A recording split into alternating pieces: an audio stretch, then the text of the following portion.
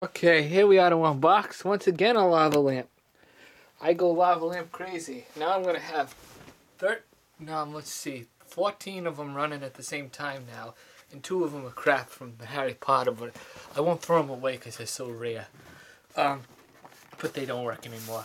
Here we go, the Containment lava lamp. Now, unfortunately, I don't want to tip it upside down or anything because that'll screw it up. Right here, they're about $37 for all the lava lamps, but this isn't in many of the Spencer stores.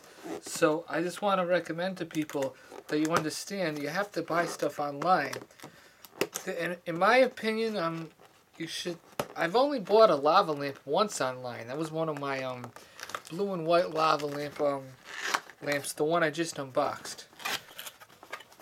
Here we go. Here we got some directions like usual. We got the base, which sometimes they recycle these and send them and then put them back in the store. I don't like when they do that. But alright, you got the plug. They always have these covers for the plug. I think it's stupid, just to make sure they don't bend or anything, I guess, or for some safety concern. You unravel it. Oh, there's another thing called the alright, we'll leave that on the ground for now. This is the tie. Gotta always remember to undo the tie because this is an extremely important part of everything.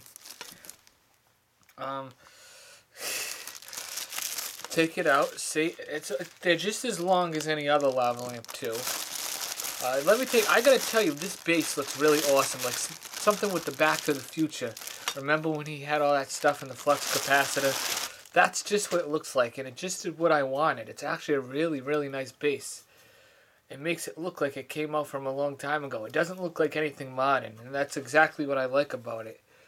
Then you take damn it. You take this out, which is the cap. You don't even need the cap. It's there for a cosmetic purpose, but you don't need it to function the lava lamp. There we go. Very simple. Then we got the bulb. The 40 watt. This is something you gotta test yourself by putting it inside the thing here. You just gotta, if you don't know how to screw in a light bulb, that's pretty sad. You know the term. The doubles. If your head's not, gotta make sure it's in securely. Because if you don't, it won't screw in all the way. You know, fire hazard and all kind of other things can happen. There it is. I don't know if you can see it now, but whatever. Alright, so I can't put this on yet because we didn't take the glass jar out. Here comes the glass jar. After we take out this piece of foam to protect the lamp inside. Okay. Typically, they make you take it out like this. Here it is. It's clear inside. Make sure you take everything out of where it is. First, it tells you this. Optimal flow in 2 to 3 hours. These lamps they take a lot longer, more like 3 or 4 hours to go. In the summertime, they go in about 2 or 3 hours, but not in the winter. These can take up to 4 hours in the winter.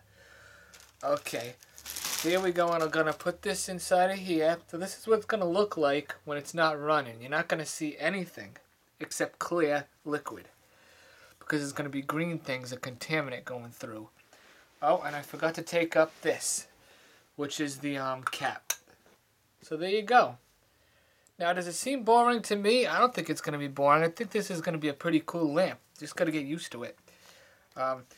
What else do I have to say? Nothing really. I'm going to save the box for eternity on this because I haven't seen any really cool lava lamps that were like the alien variety. This is why I like it.